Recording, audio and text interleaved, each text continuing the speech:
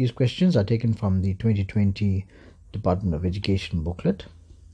Usually we find these maps attached to our exam papers under the heading of annexures. What's important about this map is that it has a scale right at the bottom, and we will be using the scale and the map to answer these questions. Use the given scale to calculate the actual distance between the purification plant and the old pond. We need to learn how to read the scale and how to apply it. We take our ruler and we measure the line of that scale. So from 0 to 5 we measure the line using our rulers and we get an amount. What that tells us is that the size of that line will be equal to 5 kilometers. Our ruler measurement will equal to the kilometers shown on that scale. So we've measured the line of the scale and we have 3.5 centimeters. Now this 3.5 centimeters which I've measured is on a actual page size according to your exam paper, so it would be difficult to show you on the video as to the proper measurement.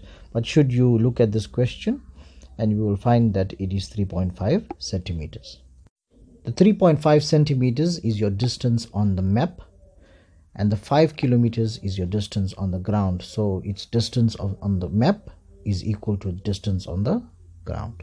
The scale we would be working with is 3.5 centimeters is to 5 kilometers. Now this is how you write scale is the distance on the map is to the distance on the ground. For this particular question, we are able to work with this scale. The question asks us to find the actual distance between the purification plant and the old pond. Actual distance means the distance on the ground. The purification plant is the dot on the top. The old pond is at the bottom, the dot as well. Currently we know that we have the scale, and then we know that we need to work out the actual distance which is on the ground, and we call this x because this is what we will be working out. How do we get the measurement for the distance on the map? On the map they've told us about 2 places, so what we need to do is take our ruler and measure the distance between those 2 places, the purification plant and the old pond. Measuring the distance on the map as indicated by the green line, we arrive at 6 centimeters. Now we indicate our 6 centimeter on the side where it states distance on the map. We have 2 units of measure, the centimeter and the kilometer, and I've put them in their respective columns. Keep in mind that our final answer will be in kilometers. Cross multiply, we get x times 3,5 and 6 times 5.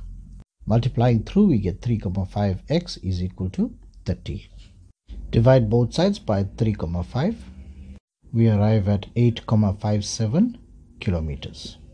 Determine the scale if the distance from Port Edward to the nature reserve is 65 kilometers.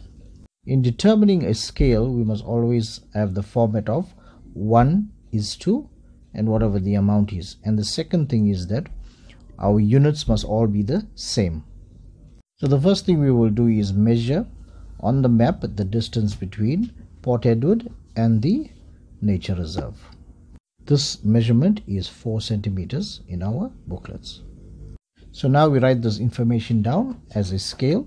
So it is 4 centimeters on the map is equal to 65 kilometers on the ground. 65 kilometers is taken from the information given in the question.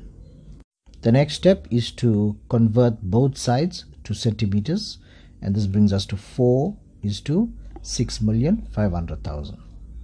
Lastly, we need to leave our scale in the format of 1:2. So in order for us to get this, we divide both sides by 4. In dividing both sides by 4, we get 1:1,625,000. Now remember, this is in centimeters. One